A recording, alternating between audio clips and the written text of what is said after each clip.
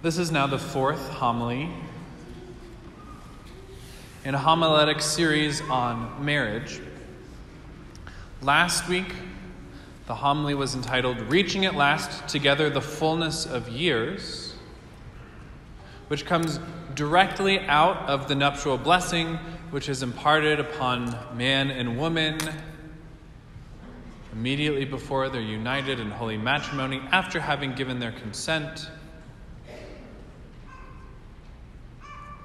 And is it not the case that all marriages in fledgling state, or all engaged couples preparing themselves for marriage, do they not hope to reach at last together the fullness of years, not just in length, but in quality of years together? To grow old and wonderfully wrinkly together, and to not care about the wrinkles. Last week in the homily, I mentioned 4 bumps that can happen along the way, some of the most common bumps in holy matrimony: criticism, defensiveness, stonewalling. And since I don't have that homily loaded in my head right now, I don't remember the 4th one. However, if your inclination, as I went through those, was to say, yeah, my spouse does that, then today's gospel is for you. Who are you, having a beam in your own eye sticking right out that you can smack people around with it? Who are you to notice the splinter in your brother's or your spouse's eye? You see, you and I are people who love to do ocular surgery on other people without giving any moment's notice or pause for reflection to our own blindness. So easy is it for each one of us to say, the problem with this world, the problem with this family, the problem with this marriage, the problem with this parish, the problem with whatever is any which direction a sprinkler will throw water. But not this way. So easy is it to say, because of these circumstances happening in my life, I can't live up to my marriage.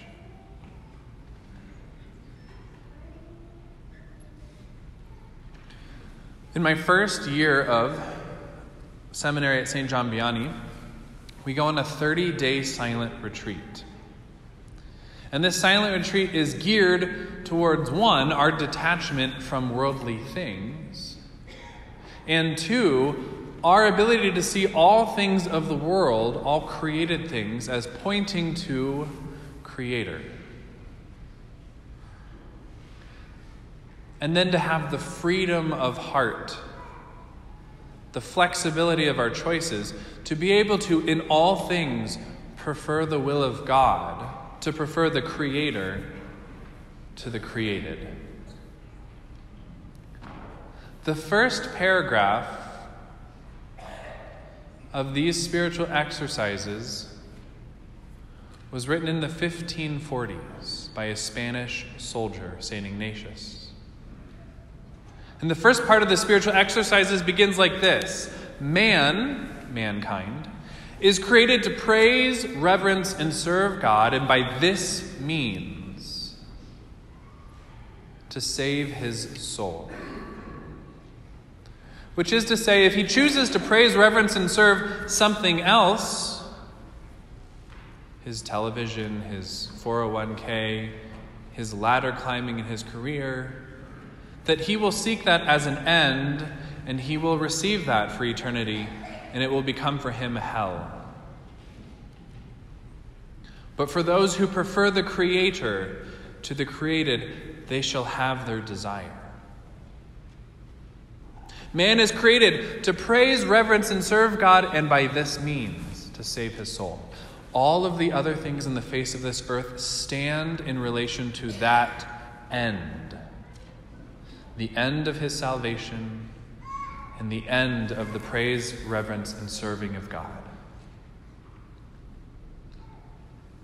This they do at the end of the beginning of seminary, the last part of the first year of seminary, so as to help us see everything from our grades to the way that people treat us in public. Sometimes we're praised, sometimes people palm us a 20, sometimes we get spit on in the collar in public.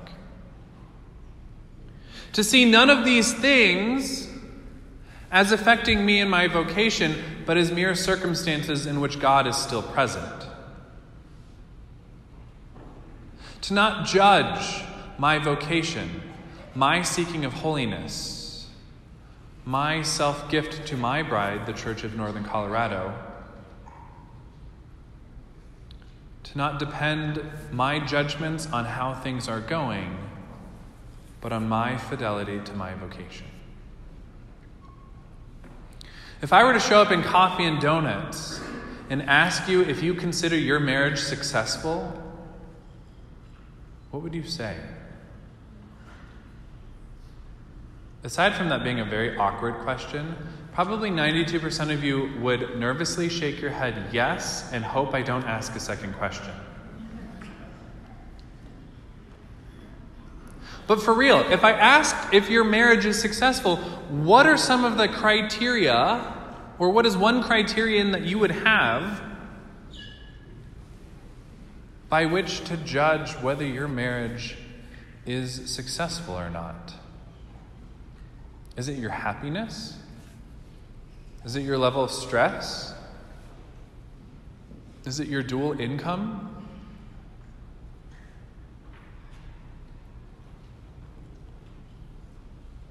What a funny question.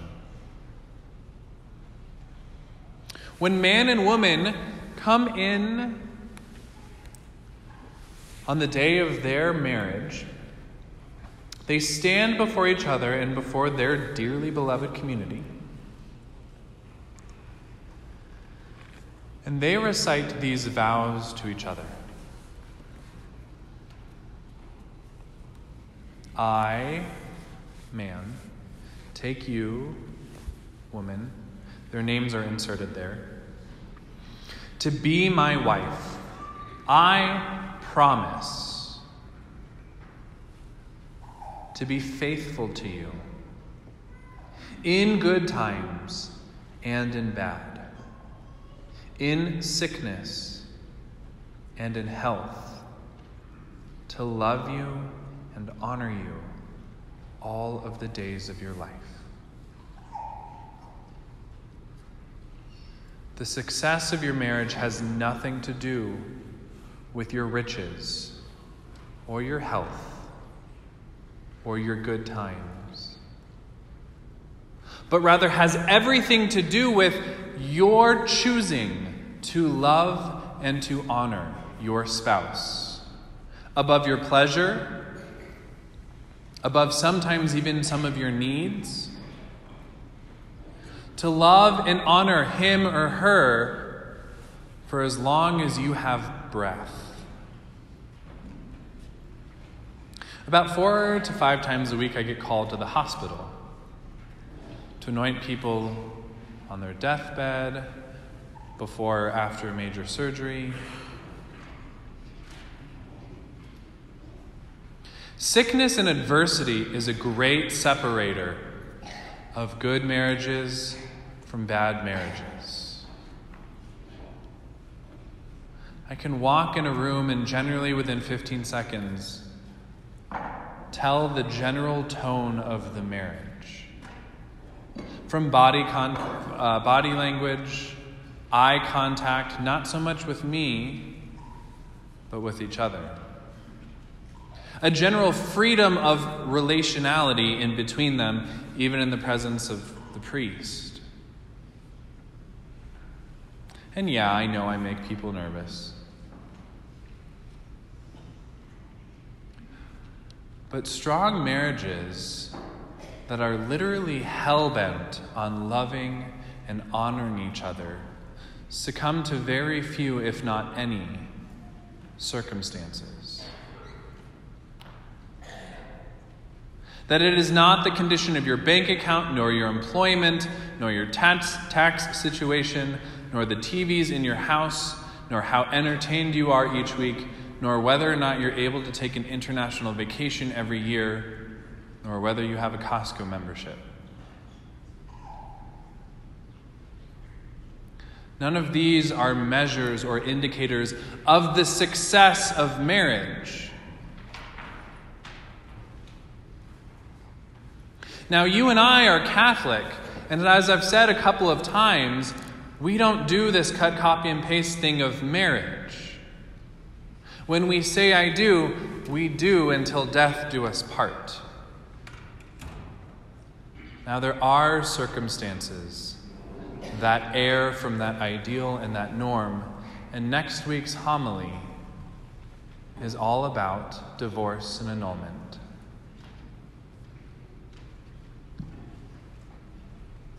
But for those for whom it is possible, and that is nearly everyone, the ideal of the fidelity of your marriage is the measure of its success. Your commitment to love and honor your spouse when he refuses to reciprocate it, when she becomes melodramatic, when family issues become involved, when the kids become far more burdensome than you ever thought they would on the day of your wedding.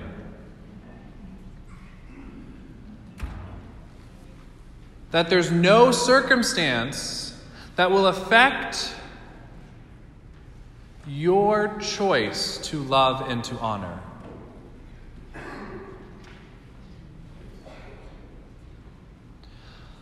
I am by no means a weightlifter, but my roommate is. You got that one. And Father Umberto, who loves to go to the gym at 2:30 a.m. in the morning, 4 days a week. Probably as penance, but I don't know. Goes and lifts a bunch of weights with a bunch of other beefheads. And the way that you get muscle growth in the human body is by stressing it beyond its capacity. To lift weights and to target specific areas, specific muscle strands, and to actually create breakages of specific muscle fibers that push them beyond their individual capacity, but in concert with the whole, the function of that lifting of the weight is possible. And in fact, real hardcore muscle builders, clearly I don't know anything about that, lift to the point of failure. And in lifting to the point of failure, they cause an undue stress,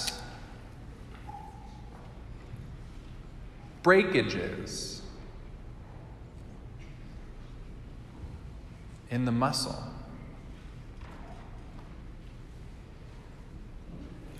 And then what happens if the body has what it needs?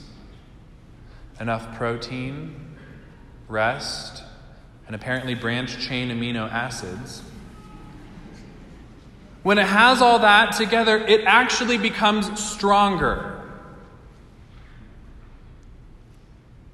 That after a point of failure and after a point of breakage, if recovery is able to happen, then the whole of that chain of muscle can be made stronger. A number of people come to certain points of their marriages, and they lose hope because they have come to a point of failure. A certain infidelity, be it major or minor, of the spouse, a certain failure, a certain breakage. And they refuse the all necessary recovery for there to be increased strength.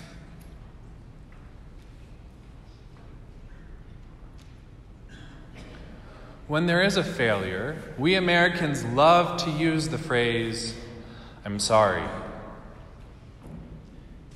And we just slap it like a sticker and we walk away. I'm sorry, And what's the regular response to that?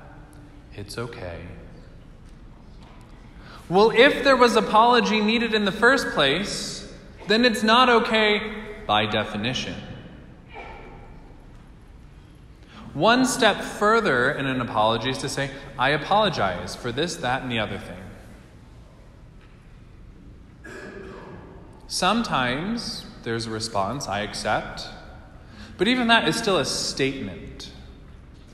And it leaves the apologizer in control, as opposed to recognizing that the apologizer is actually in debt. And in those two circumstances, real recovery is not super possible. Not to the fullest extent of strengthening a marriage. What I invite you to do, whether you're married or not, in all of your relationships, wherein you have incurred a moral debt on someone through your own failure, through your own sin, through your own selfishness, is to use the phrase, will you forgive me? Honey, or honey baby sugar pie, whatever you call your spouse. Will you forgive me for this and that and the effect of grief it has had on you? Will you forgive me for this action, my action, this cause, and its effects? That type of phraseology recognizes that you, the offender, are the debtor. And it actually gives the power and recovery of forgiveness, makes it possible in between the two. Because when she, or when he says, yes, I will, or I do forgive you, it mimics their vows when they said, I do. It puts the person in a place of vulnerability, because instead of saying, I'm sorry, and then being able to walk away and go watch golf on a Sunday, he has to wait for a response. She has to wait with bated breath until he will release her, until he will void the debt. And there can be true recovery which gives way to new strength. To say, I'm sorry, and to walk away, or to say, I'm sorry and it's okay, is about as much conflict resolution as Jerry Springer can get through in one episode.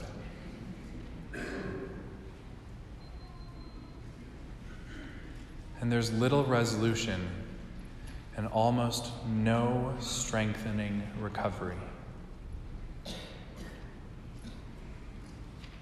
And yet, for those of you who work out your bodies, you know that there is no strength without that stress, without that breakage. And yet, if any of you are human, you know that to get through this life and to not fail is impossible.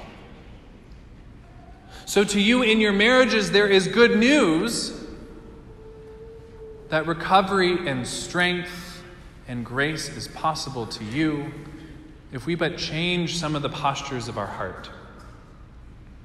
Satan will never, ever, ever tempt you towards two things. Satan will never tempt you towards true humility.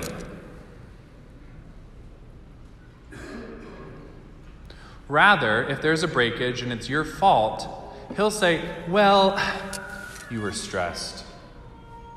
It was a tough week at work, right? Why don't you just couch yourself in a myriad of excuses so that there doesn't even need to be blame?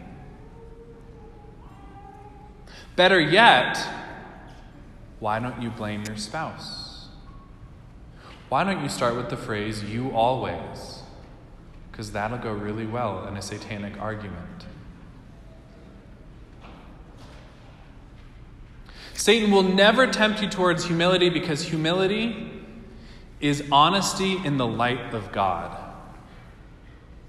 which means this: those who condemn themselves, that's not humility either. That's pusillanimity, which is small-souledness, having a small soul. That's a different homily. But Satan will never tempt you towards true honesty of yourself in light of the love of Jesus, which is to say that you are incapable of perfection this side of the grave and by your own means, and that you depend on the love of someone who is stronger, whose love is salvific, and by whose love you have wed yourself in the sweet yoke of harmony of holy matrimony.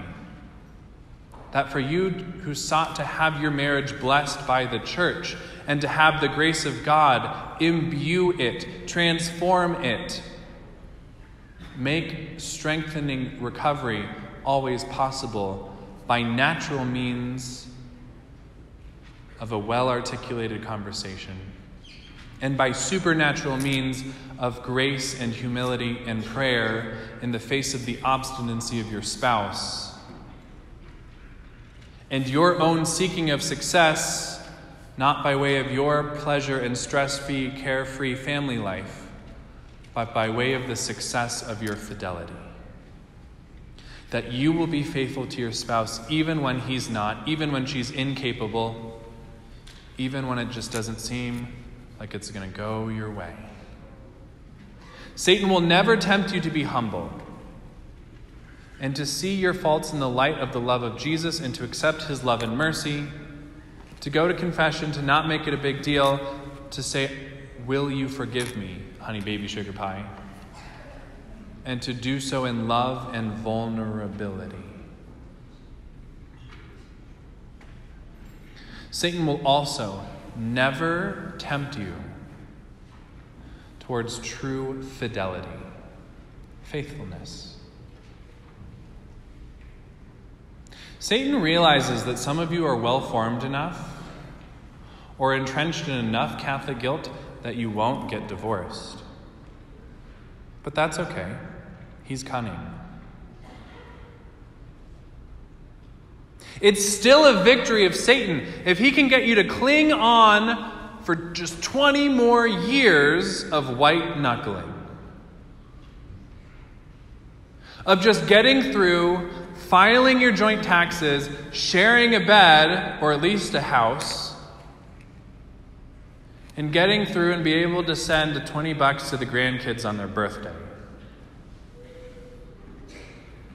But to allow love and honor, which were the two pillars of the promise of your vows of holy matrimony, to wither and atrophy from within. But exteriorly, you get your house painted every 5 years and abide by the HOA, so it's fine, right? Satan's victory comes by attacking infidelity, if not from the outside by way of divorce, by way of inside through the atrophy of love and honor. By somebody's unwillingness to enter into true forgiveness, to enter into true vulnerability, to communicate from the heart, to look at the spouse in the eyes for longer than 10 seconds, to dance, to take delight, to laugh, to go on a date, to have fun with the kids. Satan wins when our marriages are miserable, even if they stay together. Because as it says in the marriage vows, Christ abundantly blesses this marriage and all who seek him with true humility and fidelity. Immediately after exchanging vows, they exchange rings. Go ahead and fiddle with yours right now. They exchange rings and they say this: saying the name of the other, they look them in the eye and grab their hand and say, "So-and-so, receive this ring. I give it to you. Receive this ring as a sign of my love and fidelity.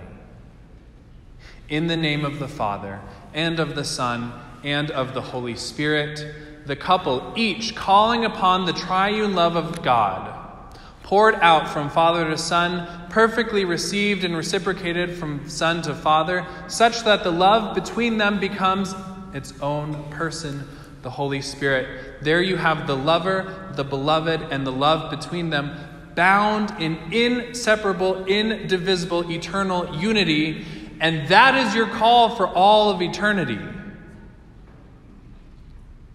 You couples are to mirror the blessed life of the Trinity.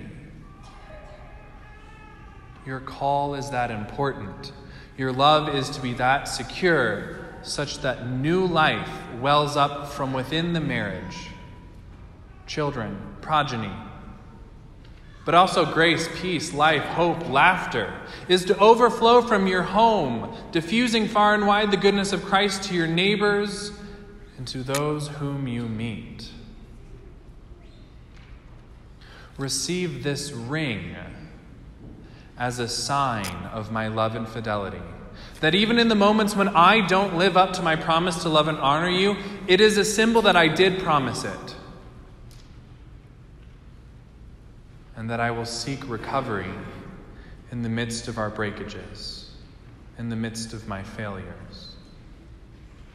This sign, which has become far too commercialized and is not imported by how many diamonds or what kind of rose gold is on it,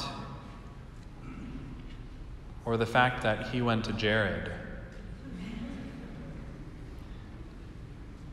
What is important is that it is given in love and called upon by the triune God to be a love that is lifted up beyond its own self-seeking, self-satisfaction, and that the success of that marriage and all marriages is measured by the fidelity of loving and honoring the other.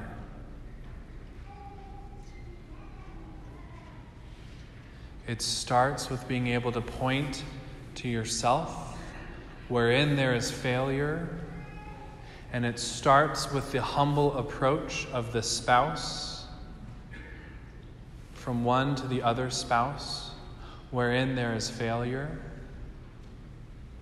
so that reconciliation and new life and mercy and peace may abound. Praise be Jesus Christ.